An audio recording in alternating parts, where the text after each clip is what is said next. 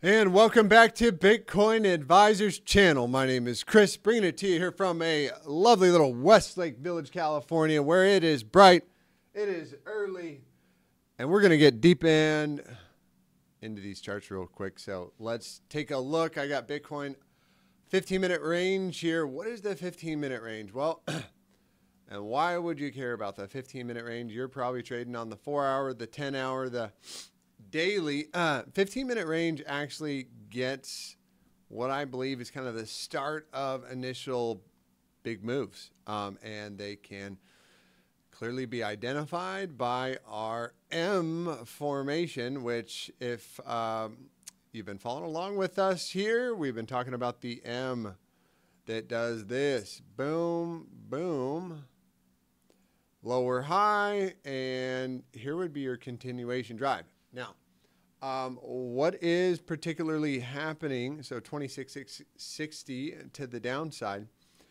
We're getting a bit of volatility going into the Fed meeting after the stock market had a down day yesterday. Yep. Checking in on Mr. NASDAQ. Had a bit of a down day yesterday alongside the S&P. Down day yesterday. And overall, I think we've been saying, look, you know, NASDAQ probably comes down or stays up as long as it holds this green 55. Holding the green 55. If we lose this area today, very likely going to revisit the lows. I do want to check in on Mr. Dixie, which is going to be volatile today. Look at that spike to the downside, following a bit of a parallel channel on that 15-minute time frame to the downside, right? Parallel channels. I don't know why these things work out pretty good, but looks like it probably wants to bounce from here. Going to put some pressure on our assets that we want to trade. But Bitcoin overall on the higher term time frames looking bullish. Looking bullish, but as I've said, kind of the box of peace and prosperity and death and despair until we can get back above this box.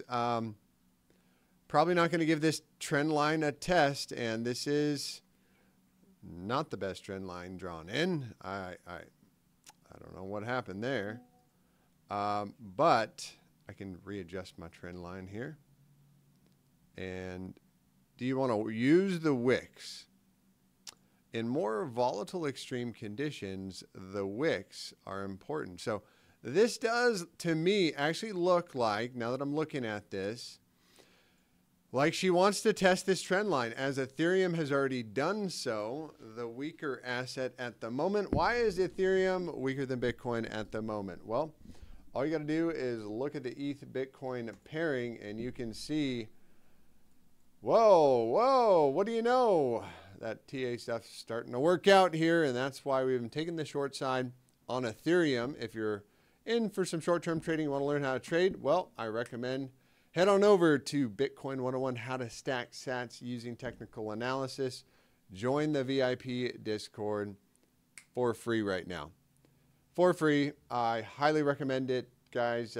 Community of traders. We're going to coach you, teach you, and answer your questions. So get it while it's hot, get it while it's free, and we'll go from there. But again, my overall thesis on ETH Bitcoin, probably heading down there, and that might be the potential opportunity for some longs in your favorite altcoins. I don't care if it's XRP coin or Doggy coin or any of the coins that everybody likes to pump for no reason.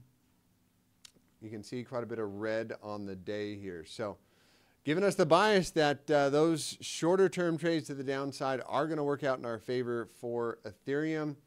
Highly recommend you guys jump in there. Okay. Back on to our next slideshow. Just kidding here. I want to bring up to our attention here Bitcoin dominance. Bitcoin and you know, continue on with our analysis of Dixie, which does look like it wants to pop down here. And yellow 21 probably going to be the target. Wouldn't be surprised to see it just wick down there and do a little tappy tap and then dance its way back onto the upside. Overall, our thesis on Dixie is going to be bullish. Why? Well, Volatility is now reset on the daily time frame, and well, momentum is still crossed to the upside in the critical zone, and this is just a trending zone. As long as we were kind of above here, above this last pivot on our stochastic, our momentum indicator does give us a bit of a bullish bias there for Dixie. And when Dixie is strong, well, and today could be the nail in the coffin for actually a retest of this trend line, and that would provide some excellent opportunity in crypto. If we start to see this break down, especially the 2-day getting out of the critical zone back down, that might be the flush to the upside for a green September for Bitcoin. Let's check out the VIX hanging out in our box of peace and prosperity. And it is, well, if it gets back below there for another, try to the downside, probably going to push markets higher. So back onto the S&P in the daily. And we just said, hey, look, stay bullish until the last higher low breaks down, right? So right now, we've got a lower high, higher high, higher low, higher high, higher low, trend continuation. Let the trend be your friend till the end of the trend. What are the other, let's check out Cardano. Cardano, how are you doing, sir? Well, you may have formed a W, closed above the middle peak, targeting a move back up here to the green 55 at 26 cents. That looks good to me. Stokes are up, volatility is low. Now, I would expect a rejection here at 26 cents on the first pass. Going to do a little tappy tap and reject. Bitcoin dominance is breaking out of the channel to the upside. Measure move target on this one is going to be like this. Boom. Back up to our 382 fib, which is where the weak bounces come. I'd expect 55 to get hit eventually. The 55 percentile Bitcoin dominance. Checking out Stacks. Stacks has taken a brutal beating, but what do you know? Sold off the first pass on this green 55. Actually, one, two. We've got actually multiple tests. So remember, the more times it gets tested or punched, the weaker the trend line gets, or the area of interest gets. Matic. Let's see. Matic looks like Cardano. And with the potential for the W formation. Yeah, that one looks good for some upside. How did the 5-day close? Oh, could be potentially putting in a nice low with some hidden bullish divergence. I'm going to get rid of that and try and make this a little more legible. Hidden bullish divergence. You're going to have one. Nope. Nope. We're not going to have it. I think I need another chart for Matic to see if that divergence is there or present. What we want to see is price making higher lows, RSI making lower lows, and that. Let's see if I got another chart for Mr. Matic. How long has Matic been in the game, guys? This is not EA Sports, no. There we go. That's what I wanted to see. So comparing this point, you can see higher low, potential higher low. How would I confirm this? Well, 2 days and 10 hours, you're going to see this candle close. And some people would wait for the closure above 64 cents. I personally would not. I would just be looking for a closure above the last 5-day wick right there. So we're right on the line of death and despair for Mr. Matic. Tomo, another one that has been an outlier. What does Tomo do? And I'm going to wrap this up quick today because I got a lot to do. Sorry I missed you guys yesterday. But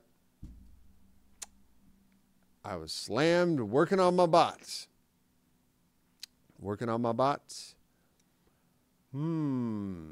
Coin market cap, Mr. Tomo. the reason I'm bringing this up, guys, is if I'm not mistaken, Mr. Tomo is, oh, I'm not gonna make a mistake. Let's just look at what this thing does. Tomo is projected scalability, Ethereum, blah, blah, blah. Primary driver via blah. The eventual goal of the project is to build blockchain infrastructure, decentralized apps, and improve integrity of security. Tomo's chain solution is to offer smart contract stability. Solves how blockchain can handle a higher number of transactions. I'm thinking of the wrong coin, guys. Tomo. Telegram has some kind of a coin, or the founders made a coin, and I'm going to be interested in that one. I'll bring it up another day. But this one has been relatively bullish. I failed to provide you why there's the potential, but let's just look at the chart and see here.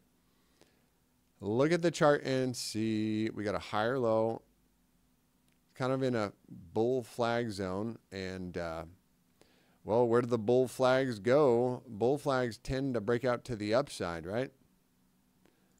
And how would you measure that bull flag? Well, breaking out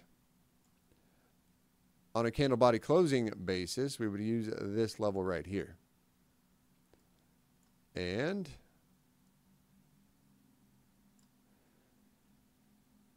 that's going to be a big move from $1.50 to $10. I like this one, guys, and you know, there's going to be stops along the way. Obviously, we hit the 618 perfectly.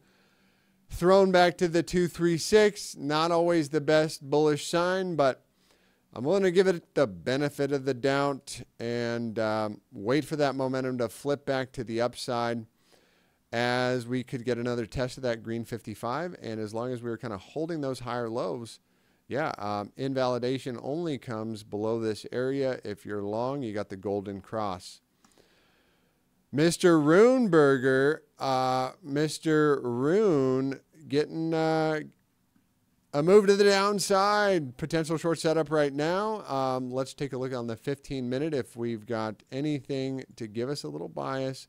Now, short-term bouncy up to the green 55. Look, this is going to come down. Death cross right there. And that's going to be good for a short-term bounce. But you can see on the daily, the higher-term time frames are going to take over.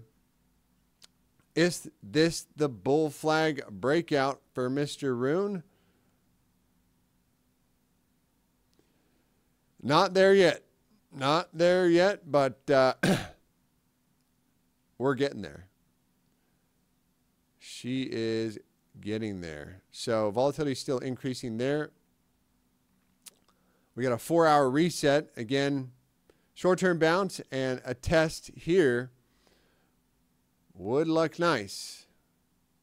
Would look very nice. Let me get my colored charts back up here. My colored candles.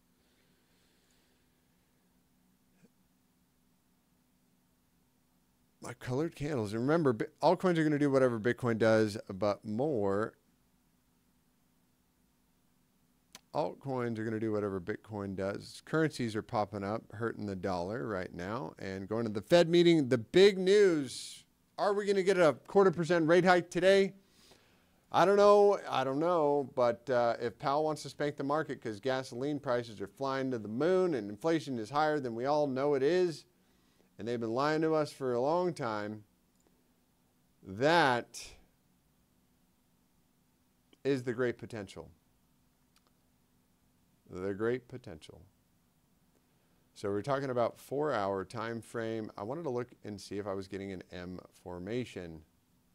This is not the signature of an M formation, to my best understanding. But it's close, and it looks like a double top and a bit of a lower high, lower low. So wouldn't be surprised to see a little bit of downside pressure alongside Bitcoin. All right, that's it for today, guys. Hope you have a blessed and highly favored day. Don't forget, smash the like button, subscribe, join Bitcoin 101, how to stack sats with technical analysis. If you want to join the traders community for free right now. All right, take care. Have a blessed day.